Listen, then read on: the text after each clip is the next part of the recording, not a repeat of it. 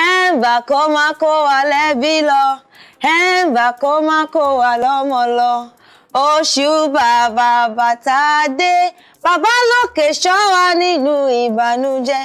Ẹ̀ǹbà kó má kó wa. Ẹ wo oṣù bàbà tá wọ̀ tá ṣe bẹ̀rẹ̀ pẹ̀lú èyí láṣẹ Èdùmàrè kò ní kó wa lọ́mọ lọ, kò ní kó wa lẹ́bí lọ, kò ní kó wa lẹ́rù lọ, kò ní kó wa dúkìá lọ. Ẹ wo gbogbo wa tá a wá bẹ̀rẹ̀ oṣù yìí náà la máa rẹ́yìn ọdún torí oṣù mẹ́rin péré náà ló kù kí ọdún kò fi parí. Láṣẹ Èdùmàrè wo àjọ kíra wa Merry Christmas, àtún kíra wa Happy New Year, a kú ọdún, a kú ìyèdún, ikú ò ní pa wá, àrùn ò ní ṣe wá. Ẹ wo àwọn lálàáfíà ara bá ṣe ń jẹ turkey la máa jẹ chicken. Ẹ máa kọ́ mi pé yá Bímbọ́ kí ló hápù kí ló ń sọ bí àzìn níbo ló ti ń hápù àsìdí ẹ wọ pé kọ́ lọ́ọ́ ṣàánú like ayẹmu like party. Ẹ wo láṣẹ Èdùmàrè àjọ rí máa ríra wa gbọ́, àjọ máa ríra wa wò, a tún máa ṣe kí ni a máa bára wa ní àlàáfíà àti àìkú baálẹ̀ ọ̀rọ̀. Ẹ̀yin tèmi fi kí wa káàbọ̀ sórí ètò yín, ètò wa Miliki Express. Ká má Miliki, ká má Miliki skẹ́lẹ́lẹ́. Bẹ́ẹ̀ ni Miliki Express lètò, ètò ní Miliki. Orúkọ mi ni Abímbọ́lá Badmus ọmọ Ẹ̀gbá léṣe àbí tí ń gbàrẹ̀ lójú ogun. Agbọ̀ngbò àkàlà ìjà ìkún mi ti ń kú mọ́ lórí. Mo máa sọ fún yín pé kò sórun torí pé ẹ gbádùn wà lórí ètò yìí lákọ lábo bí ìlú àgẹ̀rẹ̀ ni bẹ́ẹ̀ tí mo pé tó bá ti wá rí wa lórí ètò Miliki Express gbogbo àwọn bó ṣe ń happen ní industry aside hot àwa la ní campus gist bó ṣe ń happen náwọn àwọn campus wa káàkiri lórí ètò yìí àwa la ní. Bákan náà ti láǹfààní láti kọ́ ọgbọ́n kún ọgbọ́n àti ìmọ̀ kún ìmọ̀, pàápàá jùlọ lọ́pọ̀ ìgbà máa láǹfààní láti gbé àwọn olùmọ̀ọ́ká wá sórí ètò yìí láti wá bá wa sọ̀rọ̀ nípa ìgbésí ayé wọn, láti gba àwọn tí wọ́n dìde bọ̀ lámọ̀ràn lórí bí wọ́n ṣe lè gbé ìgbésí ayé wọn lórí ipa ìyẹn kàríà tí wọ́n yàn láàyò pé ké o kan báyìí mo fẹ́ ṣe kí wọ́n lè ṣe kí ni kọ́ lè gbà wọ́n nímọ̀ràn sí i. Ṣé wọ́n rí lẹ́nìí ètò tèmi ó máa dùn ó máa lárinrin. Ẹ má yẹ kí n já wa sí gbogbo nǹkan máa ṣe torí lẹ́nìí a mú ohun oríṣiríṣi aládùn fún wa láti gbádùn lórí ètò Miliki Express. Àmọ́ ká tó wá bẹ̀rẹ̀ ètò ní pẹrẹu ẹ ká síkú lọ ká lọ́jọ́ ká lọ dànsí ká lọ Miliki ká lọ Miliki pẹ̀lú orin Davido tó feature Chris Brown blow my mind, you just dey blow my mind, blow my. Àjẹ́ ni Mercy Johnson ní tòótọ́ o torí pé kò hùwà tó dáa sí mi rárá. Angela Okorie ló sọ èyí di mímọ̀ láìpẹ́ yìí nígbà tí ọ̀kan lára àwọn akọ ẹgbẹ́ òṣèré wọn obìnrin ní elédè Gẹ̀ẹ́sì tí ó jáde láti wá sọ̀rọ̀ nípa Mercy Johnson. Ó ṣàlàyé wípé Mercy Johnson ò hùwà sóhun dáadáa rárá, pàápàá jùlọ ó fẹ́ràn láti máa ṣe bí ọba tó bá ti wà ní location ibi tí wọ́n ti fẹ́ ṣe eré. Ó sọ ọ̀pọ̀lọpọ̀ ọ̀rọ̀ nípa bí Mercy Johnson bí ó ṣe máa ń hùwà sí àwọn tó ṣẹ̀ ń dìde bọ̀. Nígbà tí ó wá sọ ọ̀rọ̀ yìí ní Angela Okorie ló dá sí wípé lóòótọ́ ni ò parọ́ rárá torí pé ó ṣe jù bẹ́ẹ̀ lọ fún èmi gidi gan.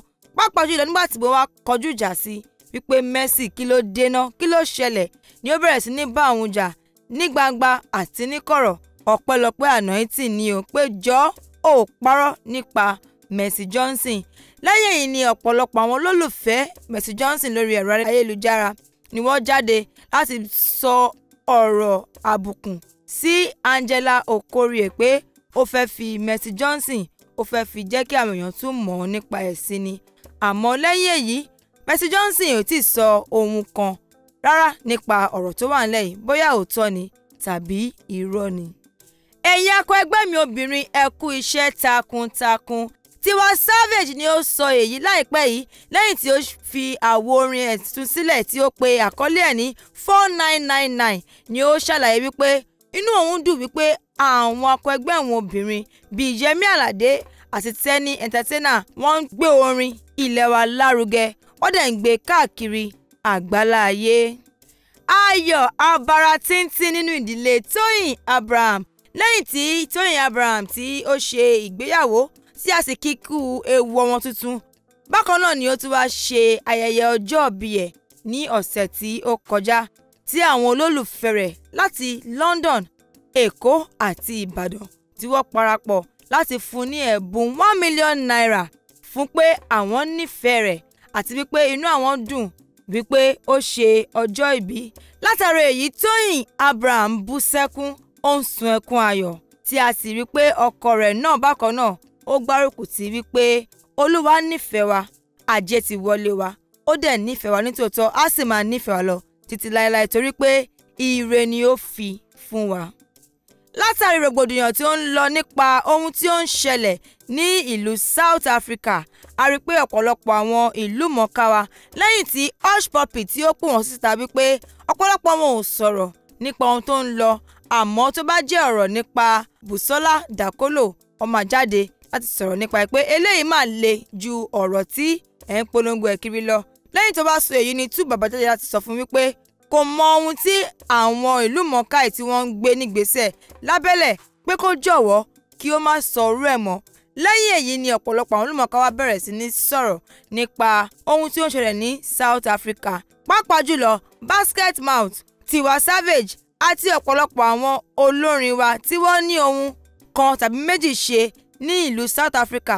Wọ́n ti fà sẹ́yìn wípé àwọn ò ṣe àwọn ò lọ́mọ́ àfi tí ọwọ́ pálángá wọn bá ṣẹ́bi lórí ọ̀rọ̀ ohun tí ó ń ṣẹlẹ̀ ní South Africa nípa pé wọ́n ń pa àwọn ọmọ Nàìjíríà tí wọ́n wà níbẹ̀. Sophie Momodu pẹ̀lú ẹnì kejì rẹ̀ tí ó jẹ́ baby mama ìyá ọmọ Davido wọ́n ti jáde o láti jẹ́ kí àwọn èèyàn mọ̀ wípé ọmọ táwọn bí òun ni ó ṣe pàtàkì jùlọ. Ọ̀rọ̀ yìí bẹ́lẹ̀ lẹ́yìn tí Davido tí ó sọ ọ̀rọ̀ nínú ìfọ̀rọ̀wánilẹ́nuwò tí ó ṣe láìpẹ́ yìí nípa oyún inú àti ọmọ tí Chioma fẹ́ bí wípé ọmọ ẹ̀ ṣe pàtàkì nínú ìfọ̀rọ̀wánilẹ́nuwò tí ó ṣe láìpẹ́ yìí. Lẹ́yìn tí ó sọ ọ̀rọ̀ yìí tán ni a rí pé àwọn ìyá ọmọ ẹ̀ méjèèjì wọ́n jáde láti sọ wípé ọmọ àwọn bákan náà ó ṣe pàtàkì ó sì ṣe kókó. Lákòótán mo ti ṣetán báyìí láti fẹ̀yìntì kí n lè ní àwọn ọmọ mi kí n lè mójútó ẹbí mi. Nicki Minaj ni ó sọ èyí di mímọ̀ fún gbogbo àwọn olólùfẹ́ rẹ̀ káàkiri àgbáláyé wípé òun mọ̀ pé àwọn olólùfẹ́ òun wọ́n ní ìfẹ́ òun. Bẹ́ẹ̀ ni àmọ́ ẹ gbìyànjú láti máa gbọ́ orin mi lọ kẹ́dẹ̀ máa ṣe kíni kẹ́dẹ̀ máa nífẹ̀ẹ́ mi sí i. Àmọ́ lásìkò yìí àsìkò ti tó fún mi láti fẹ̀yìntì kémi náà lè ní ẹbí mi kí n lè mójútó ẹbí àti ara mi. Kò jù báyìí lọ ní ti ìròyìn ìdárayá ti ọ̀sẹ̀ yìí. Ètò Miliki Express ó sì ń tẹ̀síwájú, ẹ máa bá wa ká lọ. Ó lọ ti gbọ́ yẹn lórí ohun tó ń happen tó ń trend tó ń ṣẹlẹ̀ láàrin àwọn ìlú mọ̀ọ́ká wa lọ́sẹ̀ yẹn ti rí pé ìròyìn tèmi tọ́sẹ̀ yìí ó kún fọ́fọ́ bẹ́ẹ̀ ni a máa ń fẹ́ràn láti máa fún ẹ̀yin tiwa ní ìròyìn tó kún kẹ́ understand kẹ́ lè mọ ìbẹ̀rẹ̀ àti ibi tó parí sí. A lè wá fún yín ní gist tí ó kún tí ó lọ a lè fún yín ní half gist mo ṣe máa ń sọ as usual. Ẹ ká sí lọ jó ká lọ dàsí sí orin brother Shaggy ó yá hit me ká lọ gbọ́ orin brother Shaggy tó pe àkọlé ẹ̀ ní orí. Ètò sì ń tẹ̀síwájú à ń bọ̀.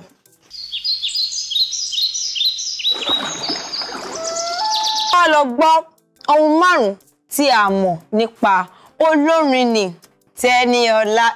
Tẹ́nídé òye mo lò ní ohun ẹ̀gbọ́n ẹ̀. Àmọ́ láwọn kankan márùn-ún tí ẹ mọ̀ nípa Tẹ́ní tí máa já wa sí. Ẹ ká lọ gbọ́ ohun márùn-ún nípa Tẹ́níọlá Àpáta. Ètò sì ń tẹ̀síwájú à ń bọ̀. Tẹ́níọlá Àpáta tí gbogbo wa mọ̀ sí Tẹ́ní Makanaki ó jẹ́ gbajúgbajà olórin. Àwọn kan tún mọ̀ sí Tẹ́ní the Entertainer. A bí ní ọdún 1992 nínú oṣù kejìlá sí ìlú Nàìjíríà. Tẹ́ní lọ sí ilé ẹ̀kọ́ gíga American International University ní ìlú Atlanta tí ó ti kà nípa ètò òwò Business Administration. Ní ọdún 2017 Tẹ́ní darapọ̀ mọ́ Dr. Dollar Entertainment níbi tí ó ti tọwọ́ bọ̀wé láti bẹ̀rẹ̀ iṣẹ́ orin ẹ̀ ní pàtàkì. Ẹ̀gbọ́n obìnrin Tẹ́ní náà jẹ́ olórin tí gbogbo wa mọ̀ sí Níníọlá Àpáta.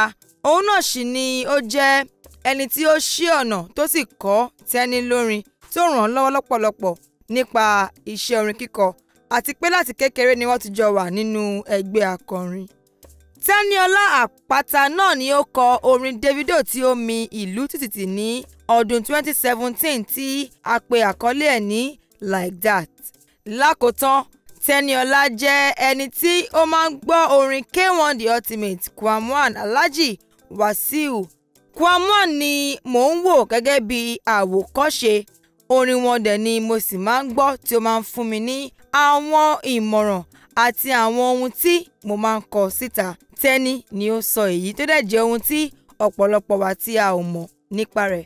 Kò jù báyìí lọ nípa Tẹ́niọlá àpáta tí gbogbo wa mọ̀ sí Tẹ́ni Makanaki tàbí Tẹ́ni the Entertainer. Ẹ máa bá wa ká lọ. Ó yá ọlọ́mọge Askamaya. Allen Avenue nílé yín wà, ṣé rọ́ ni mo pa? Allen Avenue lẹ̀ ń gbé. Ẹ wo, a ti gbọ́ nípa Tẹ́ni, ohun tí ó fẹ́ràn jù iléèwé tó lọ. Pọ́pọ́ alákọ̀ máa ń gbórin Tẹ́ni, àmọ́ àmọ́ nípa ẹbí, àmọ́ nípa ìwé tó kà, abẹ́ tó ti ẹ̀ ń wò láwòkọ́ṣe. Gbogbo pátá náà láti gbọ́ nípa Tẹ́niọlá àpáta. Nítorí ìdí èyí ká wá lọ gbọ́ orin Tẹ́ni fún wa, tí mo kọ tán fún wa náà la máa lọ gbọ́. Ká lọ gbọ́ Askamaya látọwọ́ Tẹ́niọlá. Tá bá wá padà dé Tóyè Abdul ẹ máa bá lágbo láti máa fún wa já wa sí as e dey hot, as e dey happen ní orí Campus Gist. Ètò ṣì ń tẹ̀síwájú. À ń bọ̀.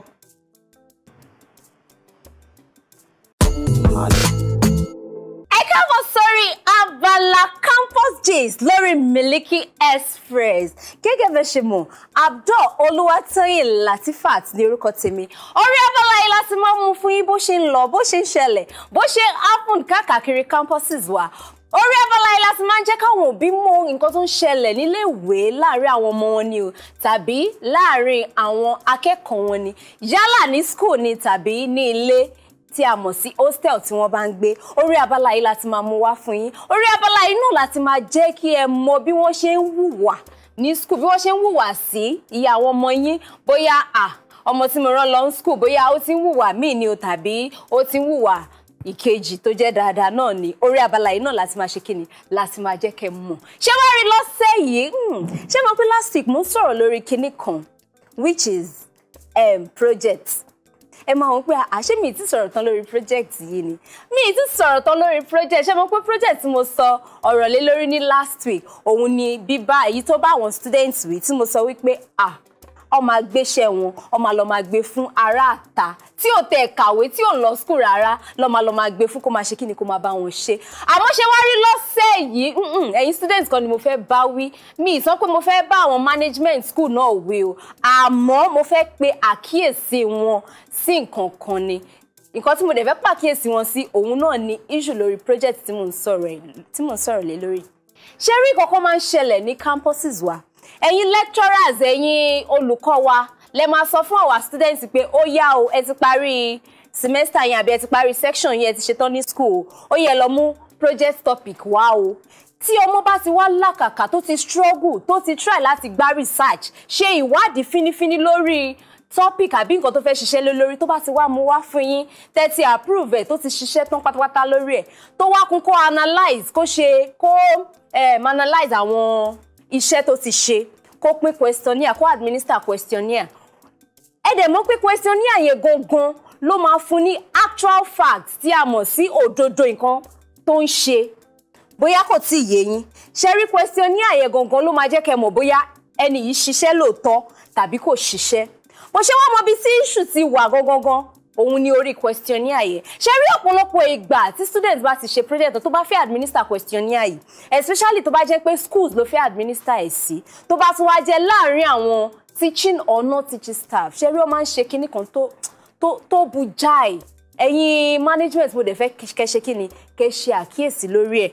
Ṣé tó bá ti gbé questionnaire yìí dé ọ́fíìsì wọn, ó lè jẹ́ pé tẹ́ bá ti dé ọ́fíìsì ẹjọ́ ló ń tò ó, but tó bá ti rí pé student yẹn ti wọlé, wọ́n ti wọwọ́ ẹ̀, wọ́n ti rí pé paper lọmọ yìí kó dání, wọ́n dẹ̀ ti máa tètè decide pé paper tọmọ yìí kó dání, kó má jẹ́ pé ó ní ká wá fill form, ká wá answer gbogbo àwọn questions tó ní.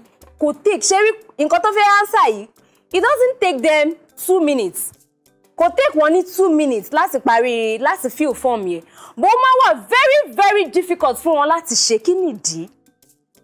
Of which tí student yẹn bá dé débẹ̀, ẹjọ́ ló ń tò wọn ò ṣe kankan. Ọmọ á sọ fún student yẹn pé wọ́n kó síbẹ̀ mo ń bọ̀, máa jẹ́ yín lóhùn later. Ọkọ ti sọ fún student yẹn pé padà wá lọ́la, wá mú lọ́fíìsì. Tí student yẹn bá wá padà wá sọ́fíìsì níjọ́ kejì, bó ṣe gbélẹ̀ náà ló ṣe máa débà. Ṣé rí mo ń fẹ́ kí ẹ ṣe àkíyèsí torí ọ̀pọ̀lọpọ̀ èèyàn ló ti ṣẹlẹ̀ sí. Èmi gan fún ara mi gan mo ti experience ẹ̀, torí ẹ̀ mo ṣe ń bí àkíyèsí gbogbo ẹ̀yin management ẹ̀kọ́ lè máa sọ fún student pé go and administer questionnaire, go and pín questionnaire, go and share questionnaire. At the end of the day tí questionnaire yìí bá wá fall sọ́dọ̀ yín ní feel ẹ̀ ẹjọ́ tí ẹ̀yin ò bá feel ẹ̀ ṣé ará àta ló wá fẹ́ feel ẹ̀ ni. Even so many schools our outside schools gan ọsùn máa wá láti school bòmíì wá sí school ní consider pé transport ibi tí school tọmọ yìí ti wá ó jìnnà o bóyá particular school kan ló lò as case study of which school yẹn ó ní ìdásí administer questionnaire yẹn ń bẹ bóyá ẹ̀yin tó jẹ́ lecturer ibi tó bá kó sí kó wá after 10 weeks kó wá after 3 months ibi tó bá kó sí ló máa bá kíní yóò bójú mu ẹ jọ̀ọ́ gbogbo ẹ̀yin management wa ẹ̀yin náà máa ṣe kíni máa try láti máa ran àwọn students lọ́wọ́ at the end of the day tí students bá wá gbé questionnaire àdé tó bá sọ pé òun administer ẹ̀ tán ní mọ̀ pé ẹ̀yin gan fún ara yín gan ẹ ti jẹ́ challenge fún ẹ̀yin gan fún ara yín gan ẹ ti jẹ́ problem fún torí pé kíni tó bá jẹ́ side ọ̀dọ̀ yín ló lọ false ẹ̀yin fún ara yín gan ẹ feel ẹ̀ báwo lè ṣe fẹ́ kí gbogbo analysis tó bá ṣe kó wà accurate kó lè wà accurate now at the end of the day máa rí pé students ló ń forge answer gbogbo àwọn ibi tó ṣe yẹ kó ṣe yes sí àbí no gbogbo àwọn ibi tó yẹ kó ṣe okay perfect or not perfect sí a kò máa tick anyhow just because ó fẹ́ wá fún yín ní correct final conclusion or final answer a kò máa tick fúnra rẹ̀ tí ò dẹ̀ bójú mu ẹ jọ̀ọ́ mo rọ̀ yín gbogbo ẹ̀yin management wa especially àwọn lecturers ó máa ń dùn mí gan nítorí pé ẹ̀yin fún ara yín gangan lẹ máa ń fún àwọn students yìí ní assignment yìí ẹ̀yin fún ara yín gangan lẹ tún wá ní ṣe kíni lẹ tún wá ní ṣe ìwúlò assignment yẹ ó máa ń gba omijé lójú àwọn students ẹ jọ̀ọ́ nítorí Ọlọ́run mo rọ̀ yín mo bẹ̀ yín ní pé kẹ́ ṣe kíni kẹ́ ṣe àtúnṣe sí lágbára Ọlọ́run láṣẹ Èdùmàrè agbára strength láti okun ìmí láti máa fi kọ́ wa gẹ́gẹ́ bí student Ọlọ́run á túbọ̀ máa ṣe kíni Ọlọ́run á túbọ̀ máa fún yín ṣẹlẹ̀ tí wàá rí ẹ̀yin students wa náà ẹ̀yin tẹ́ ẹ má ti tẹ̀rí pé bí a ń pé mò ń sọ̀rọ̀ lórí àwọn lecturers pé wọn answer question ní àwọn òṣèkíní kan ọ̀pọ̀lọpọ̀ ẹ̀yin náà mo mọ̀ tẹ́ ní lọ sọ́dọ̀ wọn rárá ẹ kàn máa wá fellow students yín ẹ wò pé how many are you people how many are you in your hostel ká àwọn kó papọ̀ ya tiki just be ticking yes be ticking no be ticking yes be ticking kò bójú mu and the end of the day yín náà máa kéré tó bá yá because tó bá díjọ́ defend ọba ní pé òkè ó yá ṣe bí wọ́n ló ṣe kíní ó yá máa sọ̀rọ̀ pẹ̀ wà nílé ìsọ̀ kankan torí pé kíni answer tí ó yẹ kẹ́ give lè lọ give lágbára Ọlọ́run láṣẹ Èdùmàrè ayọ̀ ìdùnnú la máa fi jáde nílé ìwé náà ìdí táwa fi wà ní school náà kò ní dìbàjẹ́ ohun ayọ̀ ohun ìdùnnú tí àwọn òbí wa náà wá ń retí láti ọ̀dọ̀ wa lágbára Ọlọ́run ọmọ ìdùnnú la máa jẹ́ fún wọn a ò ní jẹ́ ọmọ ìbànújẹ́ ẹ wo a ò ní rí jù báyìí lọ lórí abala campus gist tọ̀tẹ̀ yìí Tóyìn Abdul lórúkọ mi ẹ wọ lọ bá mi pàdé Madiva fúnra rẹ̀ àmọ́ kẹ́ tó wá lọ pàdé Madiva mo máa fẹ́ kẹ́ bá mi ṣe kíni kẹ́ bá mi fi jó kẹ́ fi dansia kẹ́ bá mi pàdé ẹ jẹ́ ká lọ gbọ́ Níní Ọlá orin Níní Ọlá tó pè ní Broda Sodiq àbọ̀. Níní dé Níní bá ti Níní Ọlá lórí stage ijó ẹ̀ lélẹ̀ a máa twist shake body as e dey hot wá sí pé Àpáta family talent pọ̀ nù wọn tẹ́ni onístyle ti àwọn ilé ìtàn bọ́ ẹni bá ti dé ọkọ̀ àṣìlẹ̀ bá jìnnà àdẹ́dẹ̀dọ̀ sí wọ́n tún rí tẹ́ni ó máa bẹ̀rẹ̀ ìbàdí ní ìjọba ó máa twist waist yẹn fún wa ni a rí pé ẹbí kan náà àmọ́ wọ́n kọ orin kan náà àmọ́ wọ́n ń kọ pattern tọ̀ bẹ́ẹ̀ ni ẹ wo ètò Miliki Express ó ti ṣe kíni ó ti ń lọ sí ìparí bẹ́ẹ̀ ni a ti gbọ́ ohun tí Tóyìn Abdul tí ó sọ ṣàlàyé nípa campus gist bákan náà a ti gbọ́ gbogbo ohun tí a ti ń tòbọ̀ láti orí ètò látàtàárọ̀ àmọ́ lásìkò ohun ní ká ṣe kíni ká ṣe máa bí mo tẹ̀ ṣe wà bí kò ṣe máa ní abí bóyá go on song kí n máa continue ètò ni àmọ́ àròjọ mú so lókun ẹ má wá gbàgbé ìpolówó ọjà bá ṣe máa sọ ohun ni àgúnmu ẹ wá polówó ọjà yín lórí ètò Miliki Express ẹ ti mọ̀ pé tí ẹ̀yin bá wá polówó ọjà yín tí ẹ̀yin ò bá wá láti máa support àwa báwo ni àwọn náà ṣe máa ṣe kí a ṣe máa mú ètò wá fún yín bá ẹjọ́ torí Ọlọ́run tèmi nílé ẹ má bọ̀ ìwà pọ̀ ẹ̀sìn òkúrò Orísun omi ni wá àkínbá ẹnikẹ́ni ṣọ̀tá bákan náà tẹ bá gbọ́jà wá sórí Orísun ẹ ti mọ̀ pé ọmọ alájẹ ni wá ẹ máa bọ̀ àyè kí ni ká kó ajé yẹn ká kó ràn yín ká kó fún yín ẹ wá polówó ọjà yín ẹ lè kàn sí wa ní orí Facebook Bimbo Badmus Madiva, lórí Instagram @officialmadiva. Bẹ́ẹ̀ ni bá ti sọ pé ya ẹ̀kọ́ DM àbí send me message kẹ́kẹ́ báyìí kíni ni máa respond ni máa dá yín lò. Lórúkọ àwọn tájọ ṣètò Miliki Express lẹ́ni àwọn tó jẹ́ kẹ́ máa rí wa wò pé ó kẹ́sì ẹ̀ rí Bimbo wò kò easy. Àwọn kan lọ́nà yá irun yẹn bó ṣe yẹ kó ṣe lélẹ̀ ó ti wó ti irun yẹn ò neat tó ọmọ àbá wa dress ọ̀ àwọn kan yẹ kẹ́ máa gbọ́ ohun tí àpá tí ẹ̀ ń sọ̀rọ̀ ẹ̀ ń gbọ́ wa àwọn kan ni wọ́n wà lẹ́yìn ìtàgé tó yẹ kó ṣe ṣe pẹ́tẹ́ wa tún wá nígbà wò pókè mo ń twist mo move around ẹ̀rí bí mo yẹra ń ṣògbọ́wọ́ mi àwọn kan tó wà lẹ́yìn ìtàgé tó ń gbé lọ síbí gbé lọ sọ́hùn pé kí ó lè dùn láti gbogbo pọ́pọ́tà báyìí ni mo kí pé àkùṣe àtàrà láṣẹ Èdùmàrè Ọlọ́run á fi èrè sí iṣẹ́ gbogbo wa. Orúkọ tèmi ò yí padà Bimbo Badmus Madiva ni mò ń jẹ́. Káfíńre ayọ̀ ìdùnnú pàdé lọ́sẹ̀ tó mọ́ ká tó máa lọ. Ọ̀gá mi ẹnu gbẹ àǹtí mi ẹnu gbẹ mọ́mì mi ẹnu gbẹ mo mọ̀ pé owó wà lọ́wọ́ yín ẹ jẹ́ ká bá yín náà ká fún Ọlámídé oil and gas ká fi kásẹ̀ tó Miliki Express nílẹ̀ ire o. Igbe.